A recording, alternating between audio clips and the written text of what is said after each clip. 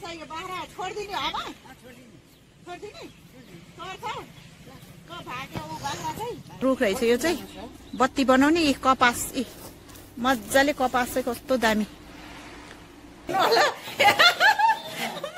गमका गम खाना खानु भइरहेछ फास्ट अनि के छ हालखबर दाइको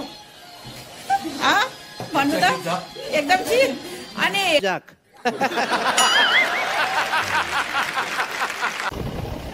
हेलो नमस्ते लस फ्याफुल्ला हजुरहरू सन्चै हुनुहुन्छ म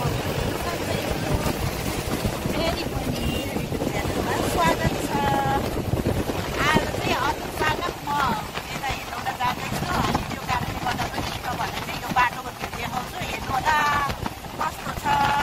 तपाईँहरूलाई मैले भन्न पाएन जानकारी दिन पाएन अहिले चाहिँ म तपाईँहरूलाई यो बाटोको भ्यूहरू देखाउँछु है त हेर्नु होला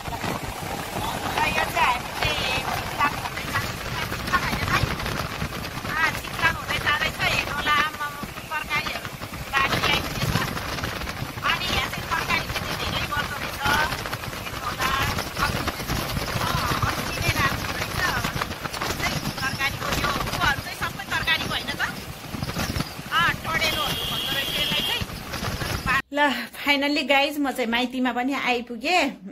अनि आएर बसेँ किनभने म चाहिँ धेरै अलि अबेलै हिँडेको थियो अनि त्यही कारण राति आइपुगेँ अनि आएर अहिले बिहान चाहिँ यहाँको आमासँग गरेको कुराकानीहरू यहाँको बारेमा के भइरहेछ कस्तो कस्तो भइरहेछ हजुरहरूलाई जानकारी गराउँदैछु अनि मेरो भिडियो हेर्नुहोला कस्तो लाग्छ सल्लाह सुझाव पनि गर्नु ल मेरो कमेन्टमा गएर हस् त ल हेर्नुहोस् मेरो भिडियो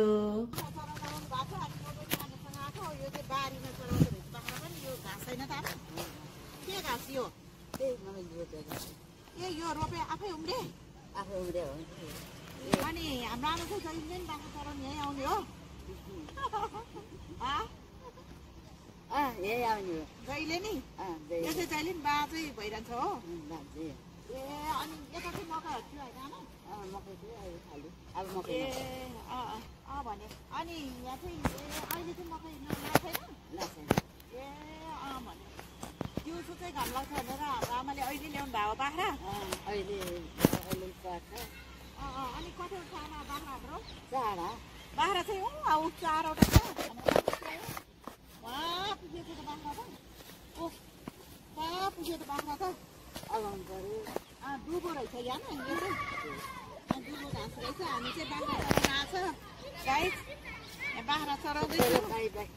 हाम्रो आमाले सबैलाई बाई रे कहाँ कहिले बाई अझै भर्खरको भेट हुँदैछ बाई अहिले ल अनि यहाँ चाहिँ मजाले चर्न बाख्रा त हेर्नु त त्यहाँ के भएको लड्यो डोरीले अल्झ्यो कि है भने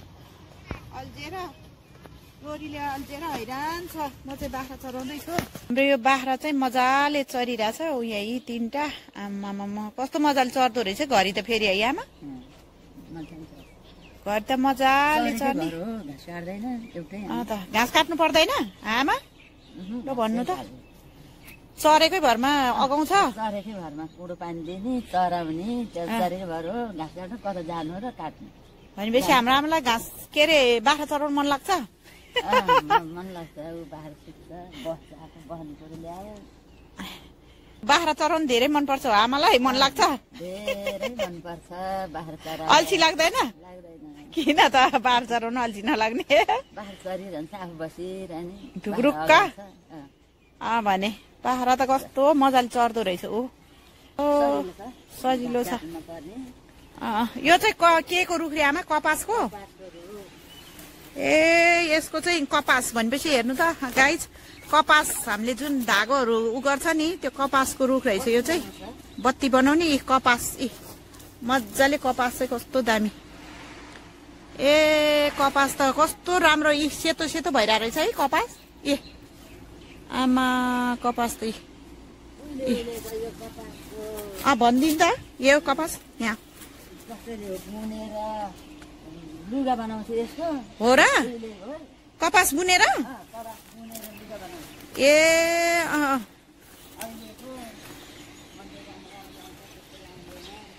हो पहिला त कपासको है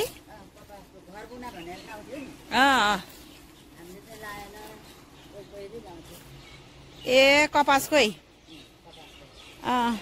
यो 3टा बाख्रा चाहिँ जुत्दैन यो उत्रै उत्रो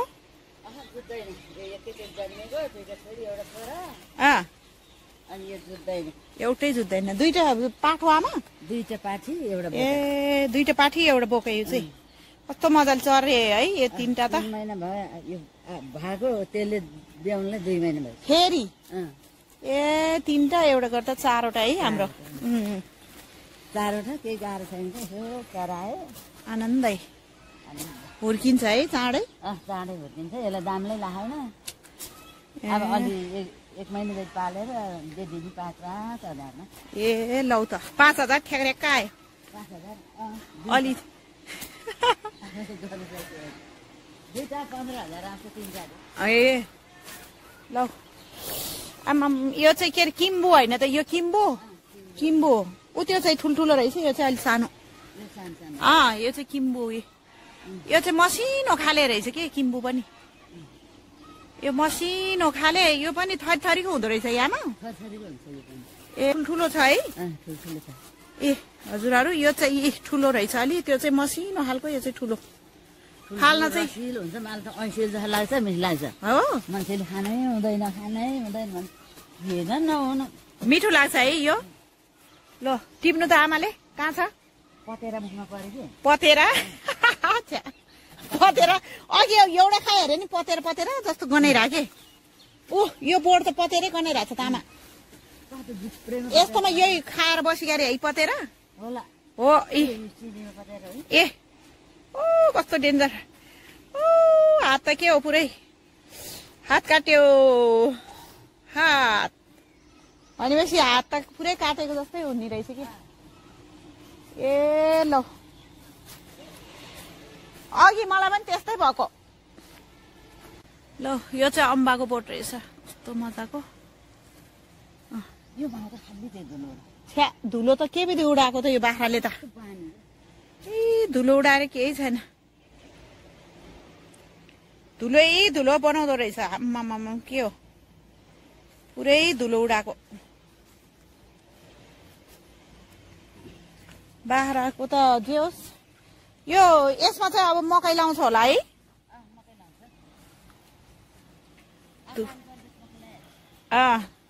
तपाईको चाहिँ बाख्रा 6वटा ए लौ धेरै सधैँ चराउने यही हो तपाईले यतै भने आनन्द भएको छ त यो बारी भए पनि है मकै छरेपछि चाहिँ छैन अनि कहाँ चराउने त त्यो पछि खोलातिर उहाँ चाहिँ ल गाइस हाम्रो दिदी हुनुहुन्छ यहाँ छिमेकी दिदी उहाँ पनि बाख्रा चराउन आउनु भयो तपाईँको त झन् टन्नै रहेछ है दिदी बाख्रा 6वटा ए पाठो पाठी ए 3टा बोका एकैचोटि बिहा कि के हो ए 2-2वटा 4वटा है अहिले त बाख्राहरूले एउटा सिङ्गल ब्याउँदैन है प्राय ए 2टै पहिलो बेतमै ए भने घरमा त्यतिको बसिरहनु भन्दा बाख्रा झन् राम्रो नि है आनन्द ल कस्तो मजाले चढ्यो कि बाख्रा त हेर्नु नि त्यहाँ उयो चाहिँ आँपको रुख होइन त ए यो जडीबुटी फ्याक्ट्री है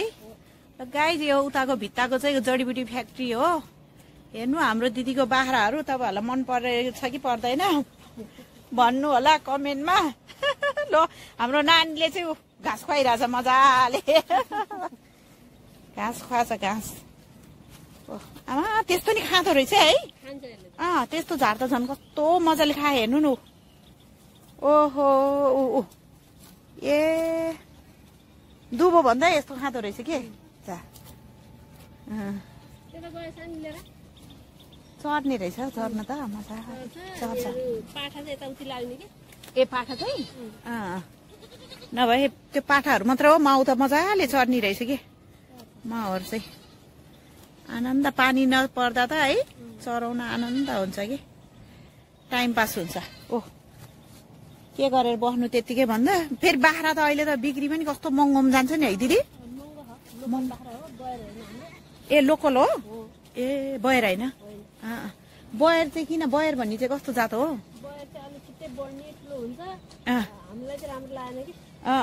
ए बयर ए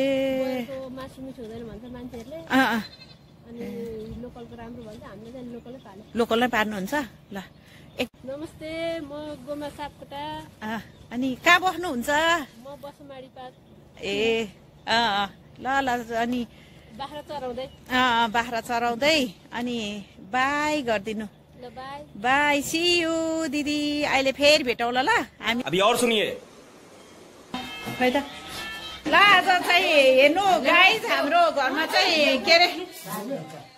हाम्रो घरमा नबनाऊ माइती घरमा चाहिँ यहाँ चैते दसैँ खुवाउने कार्यक्रम भइरहेछ हाम्रो दाई जेठो दाईले घुम्का गम खाइरहनु भएको छ घुम्का गम खाना खानु भइरहेछ फास्ट अनि के छ हालखबर दाईको भन्नु त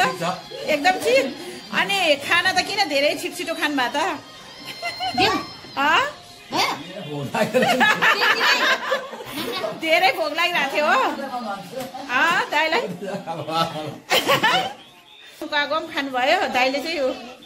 ल चिसो हो कि पानी हो आइरहेको हो कि रक्सी हो के हो पिउनु भएको छ मामा फेरि ल उयो तेन्जी पनि मामा भान्जा एकै ठाउँमा बसेर अनि यता हाम्रो कान्छा ऊ त त्यस्तै हो अनि हाम्रो भिनाजु माइलो भिनाजु के छ हाल खबर होइन तपाईँ चाहिँ स्लो मोसनमा जेठान देखेर लाद लाग्यो के हो तपाईँ चाहिँ स्लो मोसनमा खानु भएको छ ल अनि के छ त हाल खबर तपाईँको एकदम ठिक अनि नुन खुर्सानी के लागेको छैन तरकारीमा एकदम के हो गाला पुरै गालामा छान भएको छ त हाम्रो भिनाजुले चाहिँ अनि ओ भिनाजुले स्लो मोसनमा खानु भएको छ दाइले फास्ट यहाँ विभिन्न तरिकाले खाइरहनु भएको छ अनि हाम्रो आमा यता छ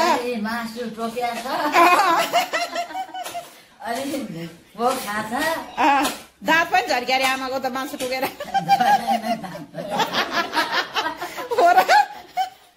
दाँत चाहिँ झर्या छैन ल सबैभन्दा फेभरेट के अरे हाम्रो आमाको सबैभन्दा मनपर्ने चिज के अरे ए ल हाम्रो आमाको चाहिँ कोग्रा मासु रे त्यो भएर आज कोग्रा मासु भए भएर आमाले झ्याप्का खाइरहनु भएको छ ल अनि यता चाहिँ हाम्रो माइली दिदी ओ माइली दिदी पनि स्लो मोसनमा खाइरहनु भएको छ त्यहाँ भिनाजुपट्टि हेर्दै खाँदै गरिरहनु भएको छ अनि बिस्तारै अनि के छ त हालखबर दिदीको सब ठिकठाक अनि तरकारीमा नुन कस्तो छ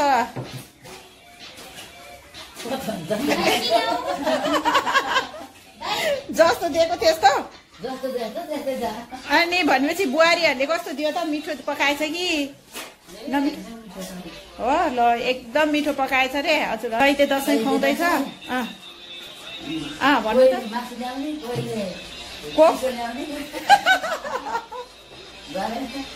गरेर चैते दसैँ मनाछ होइन त ल ल अनि दाइलाई खाना ल्याउने हो पुग्यो आज चाहिँ अलिक बिस्तार खाने अब चाहिँ किन ल बिस्तारैमा छ बिस्तारै भिनाजुलाई के ल्याउँ भिनाजु खाना ल्याउँ भिनाजु ल ल ओ यहाँ हाम्रो बुहारीहरूले चाहिँ यहाँनिर पकाइरहेछ ऊ किचनमा हेर्नु होला टन्नै छ ए के ढिँडो पनि बनायो हो माया ढिँडो पनि बना रहेछ अचार यो चाहिँ के को अचार हो यो कुनै आलु काँक्रोको अचार कोक त टन्नै रहेछ अनि यहाँ ए फ्रिजतिर पनि छ के हो पोकापोकी हेर्नु होला अनि ढिँडो आज चाहिँ म नि ढिँडो खाने भनेर यहाँ ढिँडो पकाऊ भनेको थियो ढिँडो पकाएको छ म चाहिँ ढिँडो खानलाई तयार छु हजुरहरू हेर्नु ढिँडो अचार साग अनि मासु खानु पर्यो अब यो कुकरमा चाहिँ भात छ ए मासु त ल मासु थप्देऊ कोलाई थपिने ल हेर्नु होला हाम्रो चाहिँ आज गाई यहाँ स्पेसल छ हाम्रो आमा र माइल दिदी यता बसेर खानु भइरहेछ अनि यहाँ दाई अनि तेन्जिङ अनि रोमन यता अनि भिनाजु यता साइडमा ए ल तेन्जिङ उठ्यो तपाईँहरूलाई देखाइरहेको छु ल हस् त अहिले फेरि भेटौँला तपाईँहरू